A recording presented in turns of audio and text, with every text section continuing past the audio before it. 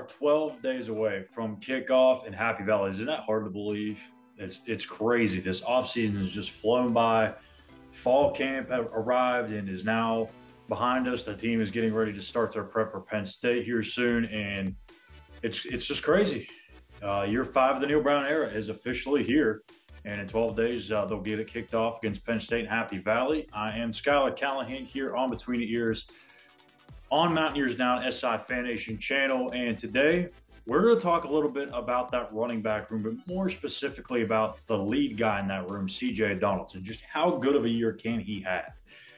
This is the biggest thing that I've really been going back and forth on over the last couple of days. Is like, what is CJ Donaldson's ceiling in year 2? Can he go for 1,000 yards? Can he go for 1,200 yards? Could he really explode and hit 13 or 1,400? Or could he be restricted, and because of the other talent in that room, and nobody hits 1,000 on West Virginia's running back room? From everything that I've heard coming out of WVU is CJ Donaldson is as good as you would expect him to be, and then some. He looks fast. He's playing faster. He's more in shape. He's stronger, which is hard to believe because he was pretty strong as a true freshman a year ago. And he understands how to stay on his feet.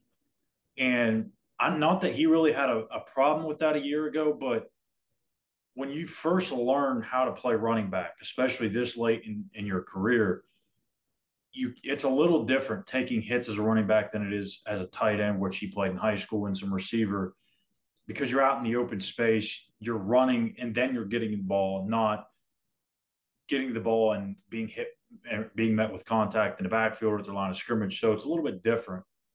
So contact balance is much improved. And for him, I think if he can continue to show that he can be more than just a downhill north-south type of guy, if he can bounce it every now and then, he can catch balls out of the backfield, that's really what is going to end up opening this offense up more. It's not the fact that they're going to have 4 running backs, which that is going to help. But when you add CJ Donaldson to the passing game, and you add CJ Donaldson running the wide zone effectively and just hitting the outside and really putting pressure on those perimeter guys, the guys at the cornerback spot that be, supportive in their run game. Again, this is when, like Chad Scott said a couple of weeks back, those guys are going to have to make business decisions. When you have CJ Donaldson barreling down on a 5'10", 5'9", 180-pound soaking wet corner, that's a tough draw for that corner to win. So that's why I feel like he has got so much room to grow still as a running back, as an all-around back. But as far as what we saw last year, he's built on every single bit of that and has taken his game to the next level. And if he is given the carries needed to get to that 1,000-yard mark or higher, he'll definitely get there. There's no question about it.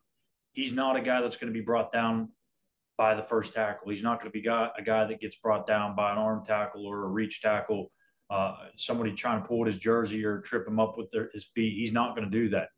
His contact balance is stronger. He's more physical than he was, again, which is very surprising considering how strong and physical he was a year ago.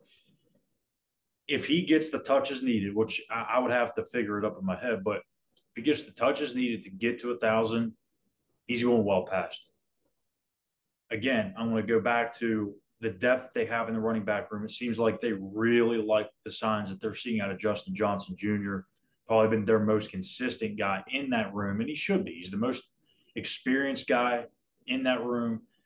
He's the oldest guy in that room.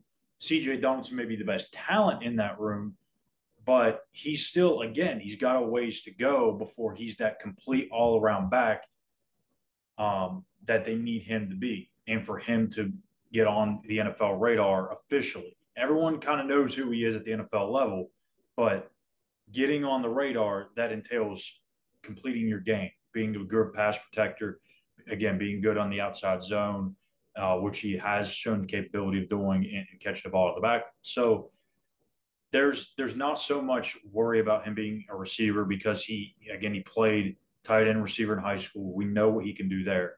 But I'm going off track here. Back to the depth in that room. They love what they see out of Justin Johnson Jr. They've been very high on the true freshmen, both DJ Oliver and Jaheim White. I think Jaheim White's going to find a spot in that running back rotation. I'm not so sure about DJ Oliver just yet. I think that may be a wait and see kind of thing, especially when you have so many bodies in there as it is. There's no need to just throw him in there and waste a year of eligibility when he can maybe still play in 4 games, get that taste of experience, get his feet wet, and save a year. It makes sense. Jaheim White's been here since the spring. He knows what he needs to do. So I think that room is in good shape. Again, if they spread the touches out, then I don't know that we get a running back with 1,000 yards, even though CJ Donaldson is talented enough to.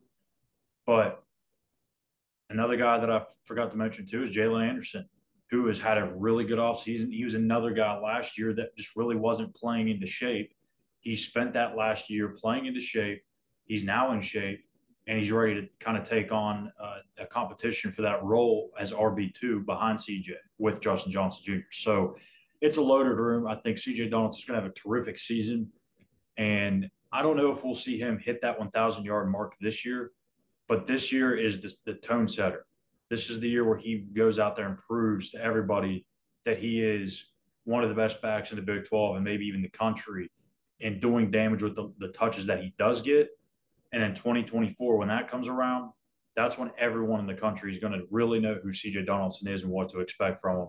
And he will emerge as one of the top 5 running backs in the country. So this is the tone-setting year for CJ. And when he gets another year under his belt, he's going to take off. So that's going to do it for today's episode of Between the Ears. I'm Schuyler Callihan. Be sure to follow us on Twitter at Mountain Ears Now. You can follow me at Callihan_, and hit that subscribe button and give us a like on our YouTube page, Mountain Ears Now, as well. That'll do it for us today. Thank you guys for watching. We'll be back tomorrow with another episode of Between the Ears.